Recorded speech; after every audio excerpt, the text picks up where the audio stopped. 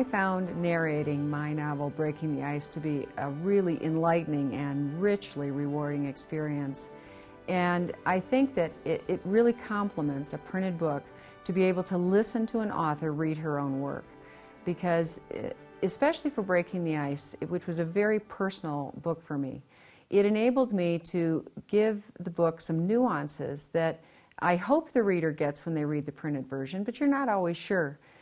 In reading the book, you're able to, like when you're doing dialogue between two characters, you're able to give it that inflection, that cadence that you heard in your head when you were writing it. And sometimes that little bit of a nuance can add an extra dimension. And when you're writing an action sequence, you're very conscious as a writer in making your sentence structure shorter to hopefully sweep the reader along in that faster pace and really engage them in the story. And when you're reading it as an audiobook, you get to again experience that same cadence that you heard in your head, to impart the kind of danger, to really immerse the reader in that action sequence. And this book in particular was welcome to be able to narrate because Alaska plays such a vital role, really a third character, if you will, in the book.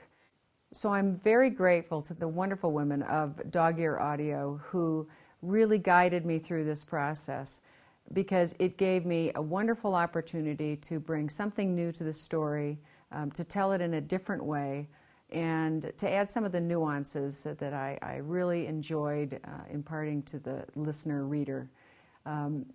It also gave me some really wonderful lessons, this whole project, that I will carry with me in future public appearances, because I learned a lot about how tone of voice and diction and bringing emotion into dialogue and all of that, how much that can add to a story.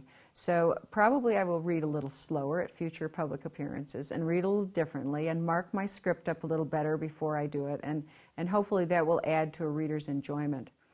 Find out more about Breaking the Ice, about the audiobook. You can go to dogearaudio.com and find out everything you want to know about the audiobook, and probably see some pictures and video of me actually in the process of recording Breaking the Ice as an audiobook, and order the audiobook from there, of course.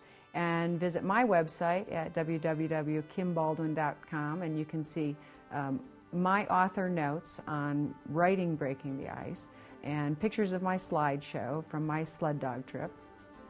I hope you'll go and give Breaking the Ice a listen.